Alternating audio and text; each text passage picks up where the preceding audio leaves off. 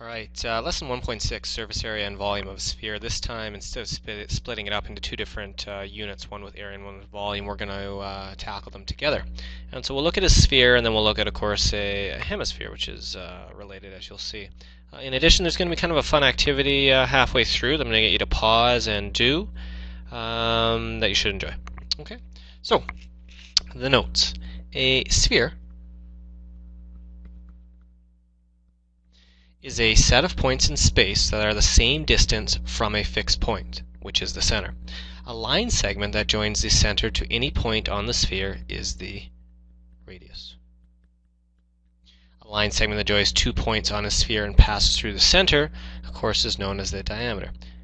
And so I have a very basic diagram right there where you can take a look at that. Of course, there's an infinite amount of radii and diameter through a sphere.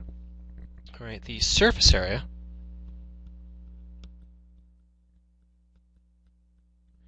is the total area of the surface of an object where the volume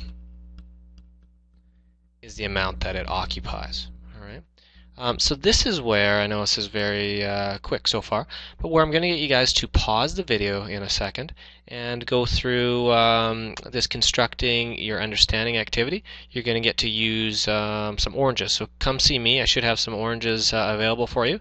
And you might want to do this one with a partner. And I think you'll find it kind of entertaining. So go ahead and you can pause it now. And when you come back, you can write the solutions in here. Alright, so hopefully you've paused it and done the activity. What you should have found out is that, of course, we know that the area of a circle is pi r squared, and that if you did the activity correctly, you would have found that approximately, it might have been a little bit different. I've had some students find that the answer was 3 or 5, but we were technically looking for it to be 4 if you did it as accurately as possible. Alright. And we can use the formula for the surface area of a sphere to develop a formula for the volume of a sphere. This is demonstrated on page 48 if you want to take a look at that.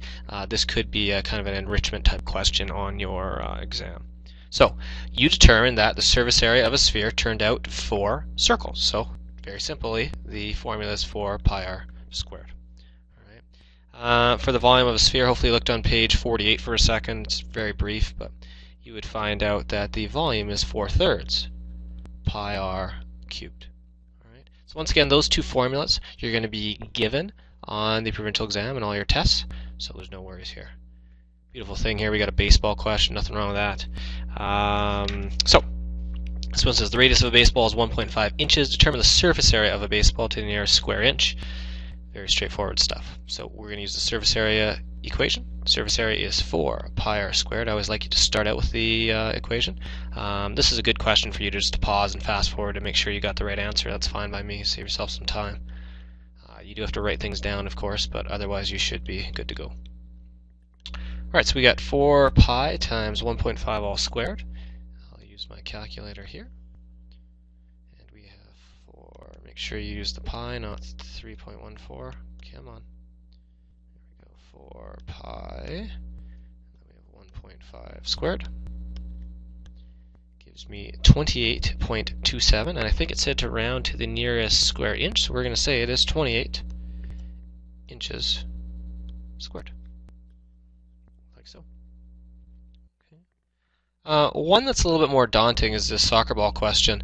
As a result, you're going to see what I mean here because you're going to have to go backwards. So they tell you what the surface area is. Say it's approximately 215 square inches. What is the diameter of a soccer ball to the nearest tenth? So we start out with the surface area equation. Now the surface area equation does involve radius, but since it's dealing with radius and we're looking for the diameter, just remember that once you find out the radius, we'll just multiply it by 2.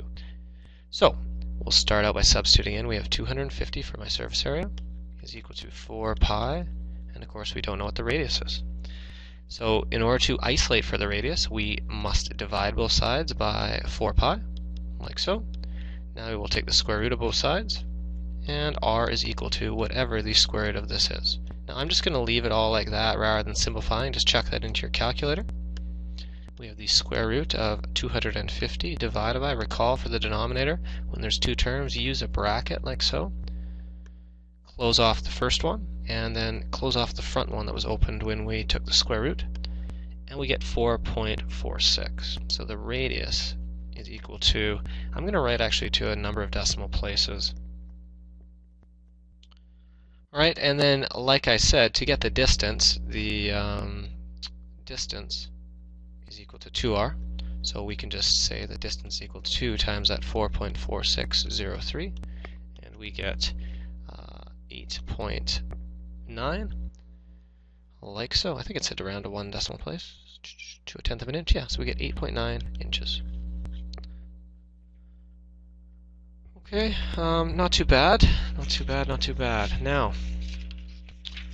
we're going to kick it up a notch here in a second. Let's go to the next page. We have the volume of a sphere. The moon approximates a sphere with a diameter of 2,160 miles. That's fairly big. What is the approximate volume of the moon? All right, let's try this. So, volume is equal to 4/3 pi r cubed. So I have 4/3 pi, and then for the radius, what am I going to put in there? Well, got to be careful. Of course, this said that that was the diameter, so the radius is going to be half of that. All right, so that would be 1,080. Common mistake, people just look at the numbers, make sure you read it and see what's going on. So now let's simplify this with our calculator, and I think you're going to see a little funkiness pop out here. We have 4/3 times pi. On my calculator, you don't actually have to hit times pi. Some of yours might not be the same. And then I go 1,080, all raised to the power of 3. And we get this big number. Now your calculator may have actually used scientific notation at this point, I'm not sure. So I'm going to write it two different ways. So we have 5,276,669,286 miles cubed, or in scientific notation, probably in science you've been playing around with this a little bit, it's just a kind of easier way to write big numbers. We would look and we would say, scientific notation, you always put the decimal basically like 1 after the first number, so we'd have to move it 1, 2, 3, 4, 5, 6, 7, 8, 9 times.